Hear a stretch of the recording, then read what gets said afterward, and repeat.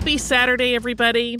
As we get ready to set off on our trip to Barcelona, and we also come up on Halloween, we are bringing out a previous episode that combines the macabre with another trip that we took to Europe. It is the Paris Catacombs, which followed our 2019 trip to France.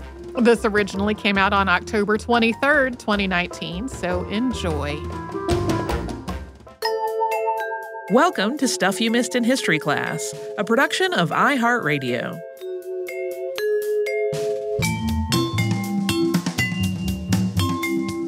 Hello and welcome to the podcast. I'm Tracy V. Wilson. And I'm Holly Fry. Back when we were planning our trip to Paris earlier this year, one of the things that we specifically asked to include on the itinerary was a trip to the Catacombs. Those are in the southern part of the city. They're on the left bank of the Seine, and the catacombs are an ossuary that contains the bones of an estimated 6 to 7 million people. They are stacked in there floor to ceiling. Of course, that was an ideal topic for an October episode, but that ossuary is just one part of a huge network of tunnels and mines that are under the city. Their history goes back centuries before the bones were even part of it. And really, this is two interconnected stories of mines and human remains, because in the 18th century, Paris was dealing with two really big problems simultaneously.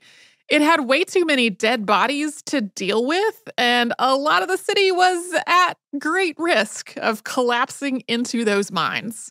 I mean, who hasn't had those two problems simultaneously happening at the same time?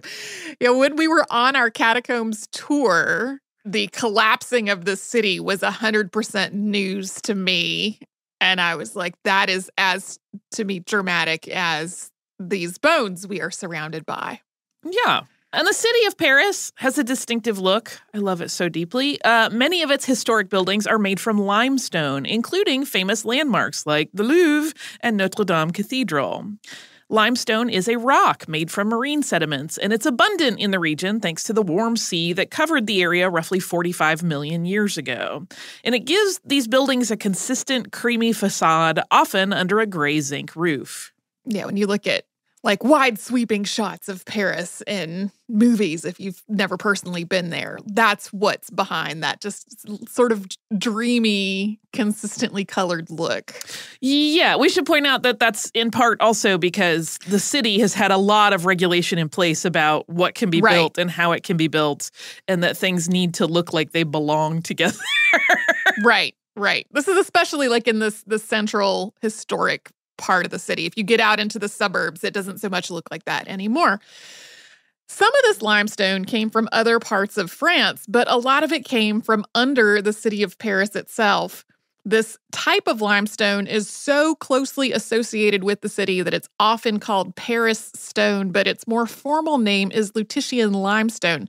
Geologists in the 19th century named it after Lutetia, which was the Roman name for the city that we now know as Paris. People were quarrying limestone, gypsum, and other materials in what's now Paris all the way back to antiquity. When this started around the 1st century, the city was much smaller, mostly occupying the area just to the south of the Seine and the islands in the river itself. The earliest quarries were open pits to the south of the city proper. But by the 14th century, people were mining limestone underground rather than using these open quarries. And as the mines and the city both got bigger, they eventually overlapped. Mines were primarily dug under what's now the 13th and 14th arrondissement, but they also extended under a lot of other parts of the city as well. Although abandoned galleries within the mines were supposed to be filled in a lot of cases, this didn't always happen. When it did happen, naturally, the fill material that was used was never as strong or as stable as the limestone that had been taken out. Basically, people were digging limestone out from under Paris, bringing it above ground, and making buildings out of it, without necessarily reinforcing or bracing the space they left behind.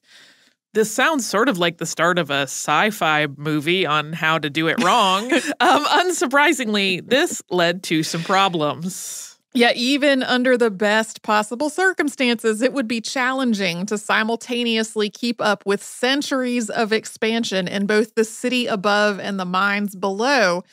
But this expansion, like I said, it just took place over hundreds of years. There was not a master plan for the city of Paris that was maintained consistently for all of that time. And then when it came to what was happening underground, a lot of the time nobody was keeping track of the big picture with that at all. By the 1700s, no one really had a sense of just how much stone had been removed from under Paris, or exactly where the tunnels and galleries had been dug. And on top of that, in places the mines had been dug in layers, with one crew digging under a gallery that an earlier crew had previously hollowed out. So, in the late 18th century, parts of Paris started collapsing into the mines underneath. This crisis really peaked between 1774 and 1778, and during that time, as many as 20 people were killed. That might sound like a pretty low death toll compared to most of the disasters that we have talked about on this show. But these collapses were so unpredictable and frequent and dramatic that they were just terrifying. I don't know about anybody else, but the idea that my house might suddenly fall into a sinkhole without warning is way scarier to me than anything else we're talking about in the show today. People even blamed these collapses on the work of the devil. That makes sense, right? The devil is below you, trying to suck your house down. The first major collapse took place on December 17th, 1774, when a stretch of Rue d'Enfer, the Street of Hell, collapsed into a mine. Roughly 300 meters of road and adjacent buildings collapsed into a hole that was at least 25 meters deep. Other collapses followed that one. On September 15th, 1776, King Louis XVI signed a decree closing the mines and prohibiting digging under public roads. People who owned private land that was situated over a mine were required to have that mine inspected and reinforced.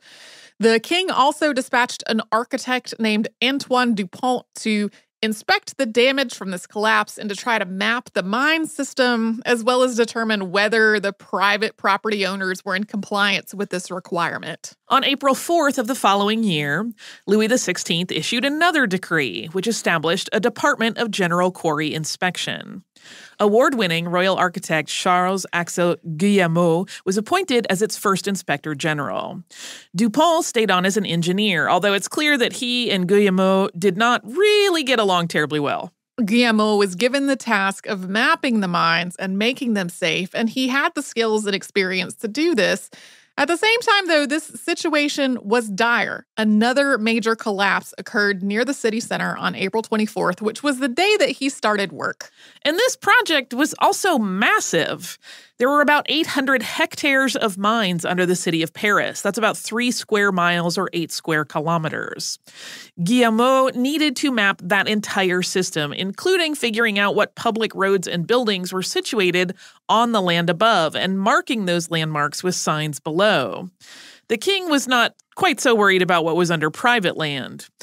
Guillemot needed to reinforce and brace areas that were in danger of collapsing, and he developed a code for marking support columns that would note when the column was placed and who had done it. You can still see lots of those down there today.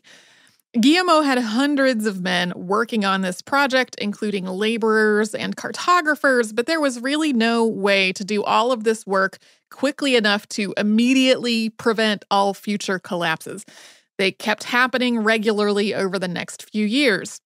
In 1778, a collapse in the neighborhood of Ménilmontant killed 7 people, and it took weeks to find all of their bodies. In addition to all of this mapping and stabilization work, Guillemot also took on another task, preparing the old mines to receive human remains. And we're going to talk about that after we first pause for a little sponsor break.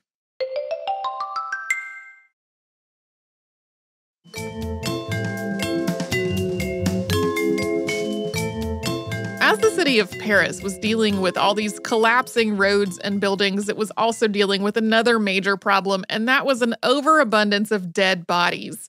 As the city was expanding over what was essentially hollowed out limestone, it had also really outgrown its available burial space. In the centuries before the French Revolution, most people in Paris were buried in cemeteries that were adjacent to their parish churches. The city had 32 such cemeteries, and in most cases, people were buried in mass graves rather than individual plots. It was not unusual for these graves to be dug as trenches and then left open until they were full. It also was not unusual for the same piece of land to be reused as time passed, with a new mass grave being dug where an older group of bodies had decomposed. As the city got bigger and more crowded, though, this method of burial became less and less workable. Homes and other buildings encroached on the cemeteries. There were more bodies packed into the mass graves more tightly, with less time passing before the same piece of ground was needed to bury more people. In an overcrowded graveyard, there just wasn't enough organic material and oxygen available for microorganisms to do the work required for decomposition. So there were too many bodies, and it was taking longer for them to break down. Complicating all of this was the fact that some of these same churchyards were also used as communal green space, or they were next door to those types of spaces. So, for example, if a market was next door to or overlapping with a graveyard, that graveyard might be littered with blood and offal from butchered animals or rotting produce that had not been sold. Foul air and the smell of decay became persistent problems. On top of the inherent grossness of that situation and the fact that decaying bodies really can spread disease, at this point in history, people blamed miasmas or bad air for a range of illnesses. There was a lot of talk about, quote, cadaverous exhalations in these graveyards and the health problems that they were causing. By the 1760s, officials in Paris were issuing reports detailing all kinds of problems that were associated with the cemeteries, including thick and foul-smelling air and a range of mysterious illnesses. In 1765, an ordinance was passed outlawing burials in church cemeteries, instead requiring new cemeteries to be built outside of the city itself. But this ordinance was never enforced. People understandably were upset by the idea that they could not be buried in the same place that their loved ones had been. In some cases, families had been buried in the same church cemetery for generations. The Catholic Church also objected to the plan because it meant that burials were going to become secularized. Even though people generally objected to the idea of moving the cemeteries outside the city, they continued to be concerned about their unhealthful effects in the city. It was kind of like a weird turnabout of the not in my backyard problem. In addition to blaming illnesses on bad cemetery air, people claimed that it was causing milk, meat, and other food to spoil within hours. People also reported wine turning into vinegar almost as soon as it was opened because of all this cemetery funk. It's not clear how much of this was real and how much was an urban legend, but it's clear that people were really fearful about whether these cemeteries were hurting them. In spite of that, though, nothing really changed until 1780. And that is when the situation at Cimetière des Saints Innocents, or the Cemetery of Holy Innocents, became completely unmanageable. This was the largest cemetery in Paris and also one of the oldest. Burials had started there in antiquity, and its use as a cemetery was ongoing by the 12th century. In 1186, King Philippe II Auguste had a wall built around it as a mark of respect for the dead, but then also with the hope of discouraging people from using it as a public commons and market space. At first, the wall worked pretty well for this second purpose, but as the city grew, it was treated more and more like a common green space, and the neighboring buildings got closer to it, some of them right up against that wall. Although it was technically owned by the adjacent Holy Innocents Church, this cemetery was operated more like a public cemetery. Residents of 18 different parishes had burial rights there. 2 hospitals and a morgue also sent their bodies to Holy Innocents. By the 18th century, about 10% of the people who died in Paris were being buried in that one place, and that was far more than the space could handle. In 1780, people started reporting extremely foul odors around the Cemetery of the Holy Innocents, and they started filing official complaints. Then one night, a restaurant owner went into his cellar for some wine and described himself as being totally overcome by the smell. It turned out that the cemetery wall had collapsed, filling the cellars of several homes with human remains. Newly appointed Salubrity Inspector Antoine Alexis Cadet de Vaux investigated the situation and filed a report stating that at least 3 houses had been affected by poisonous gases seeping in from the cemetery.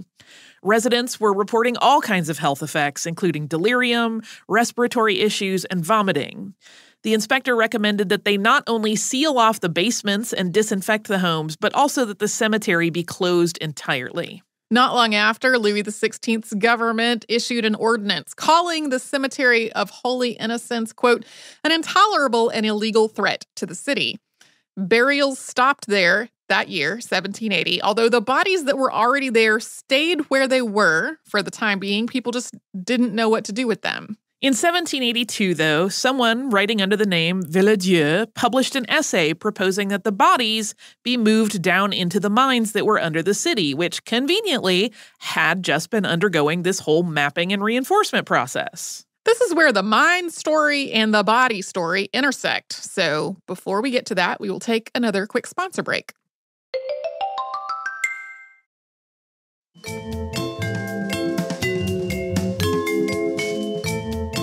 About 5 years passed between the closing of the Cemetery of the Holy Innocents, meaning when people stopped burying new bodies there, and the removal of those bodies to the mines under the city of Paris.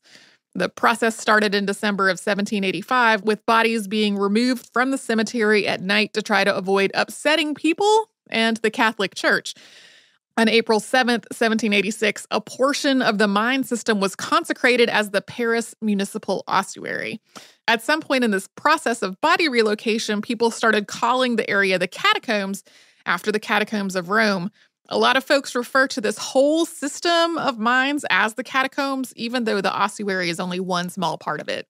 When we were there, it was an interesting thing in that they talk about how huge it is, but what you walk through is really a fairly short little section of it. I think there's the perception, and I know I had it, that you would just kind of be turned loose in this huge place.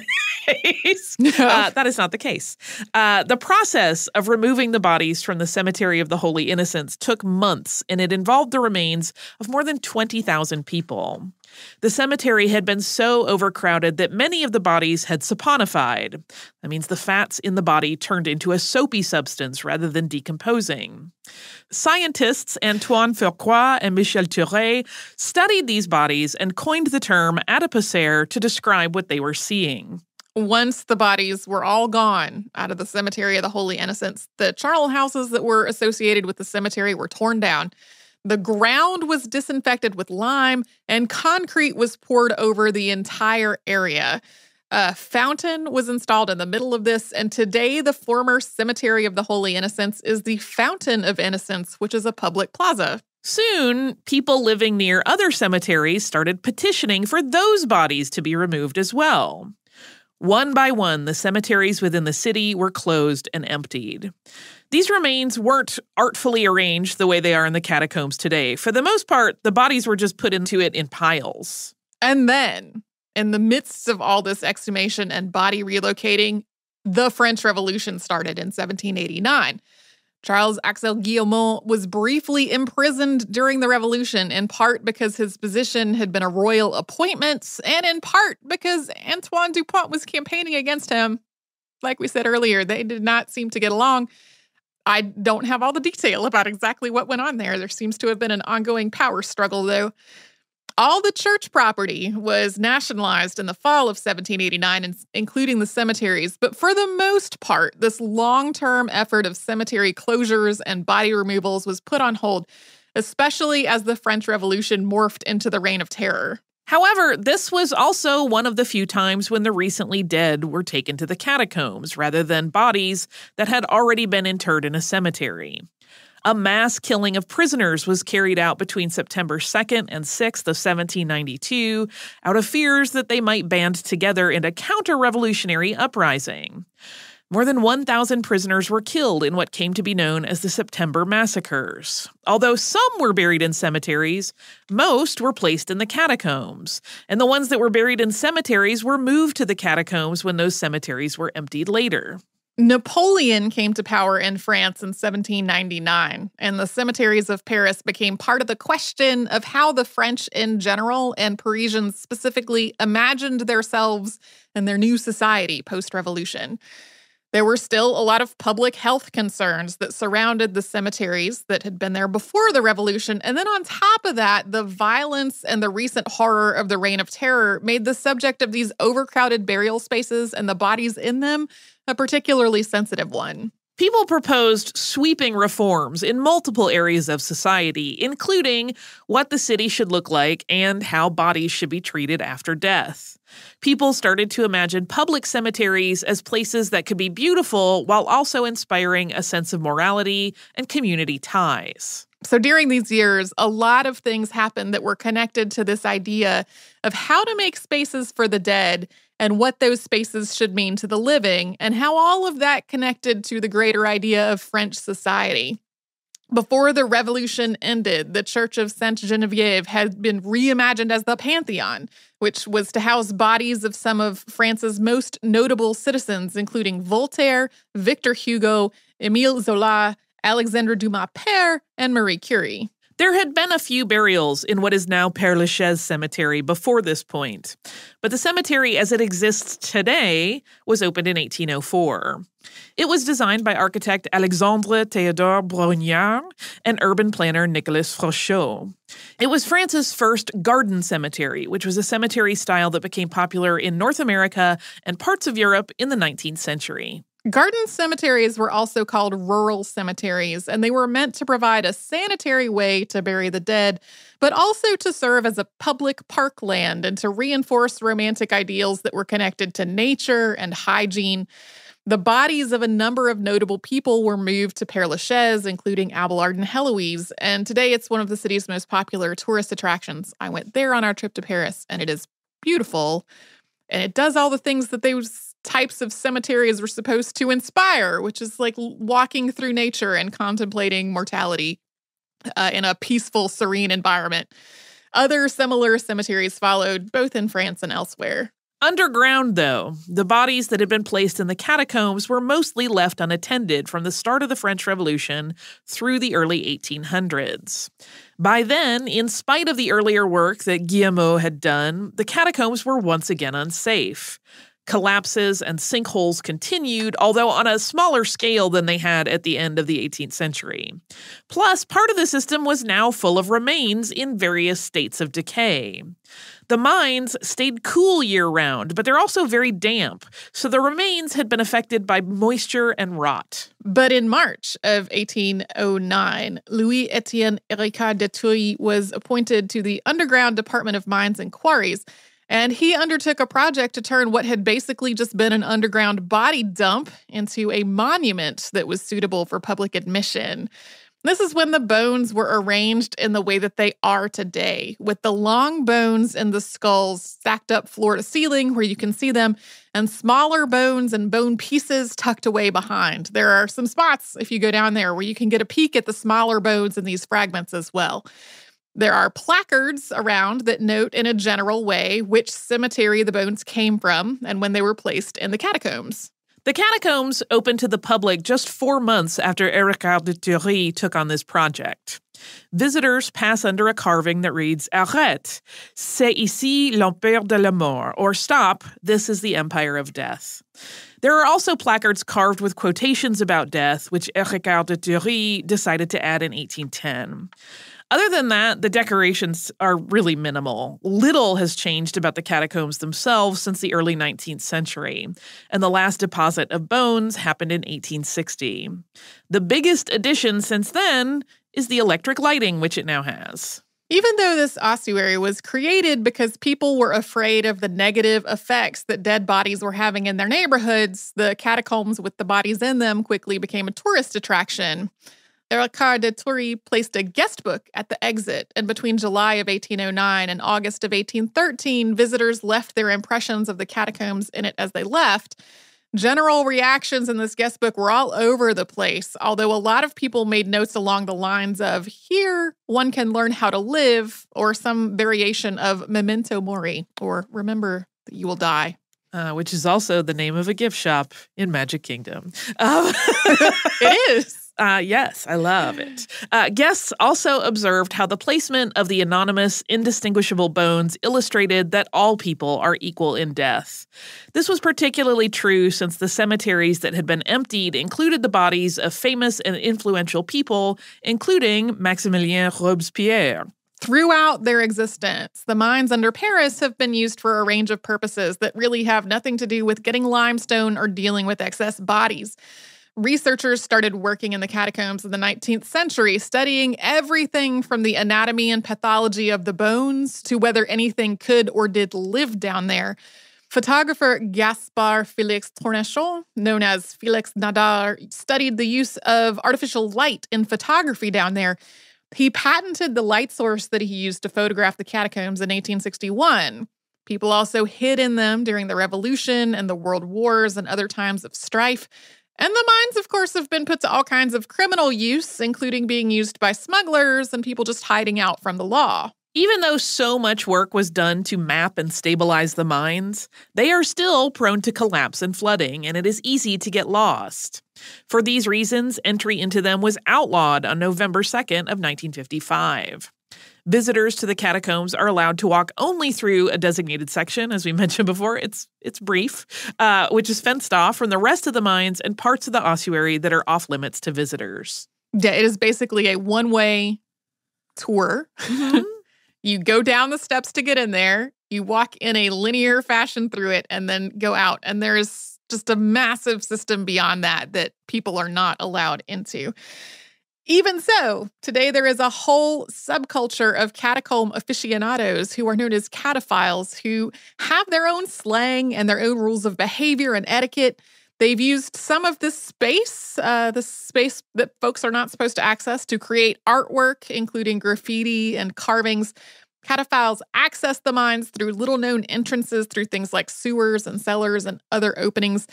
There's a whole police department that is tasked with trying to find those and close them off because it can be very dangerous down there. As I was researching this, I found a news story about a couple of teenagers who were lost down there for days.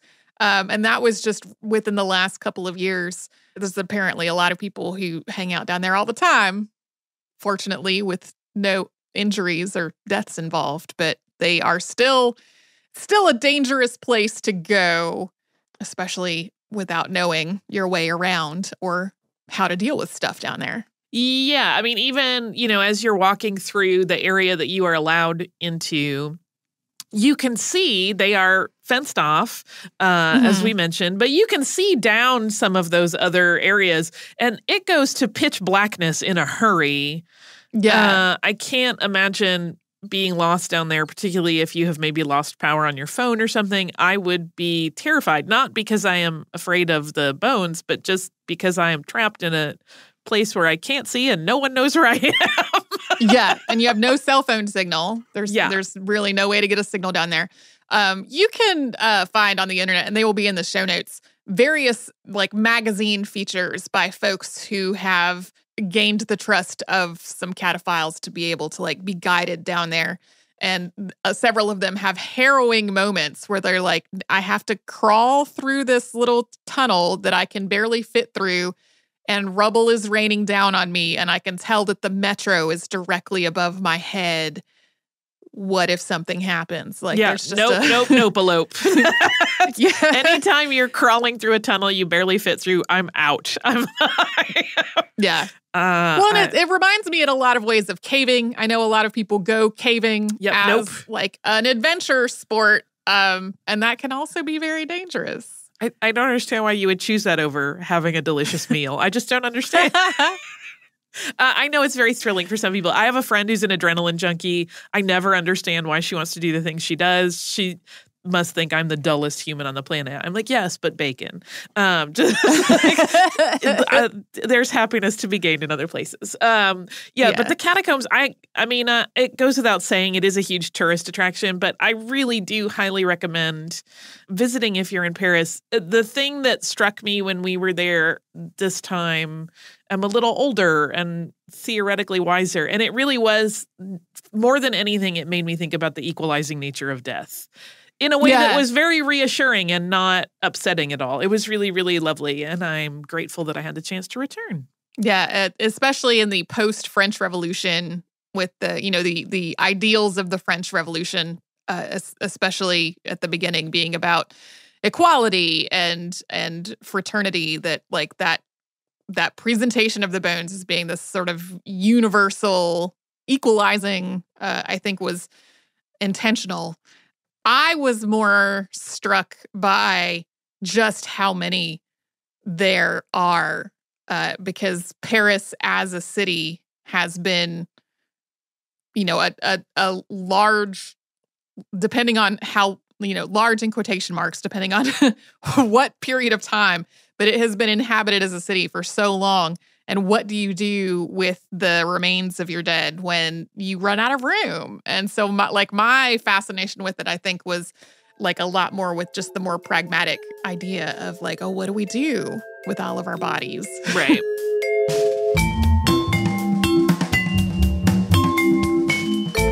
Thanks so much for joining us on this Saturday. Since this episode is out of the archive, if you heard an email address or a Facebook URL or something similar over the course of the show, that could be obsolete now.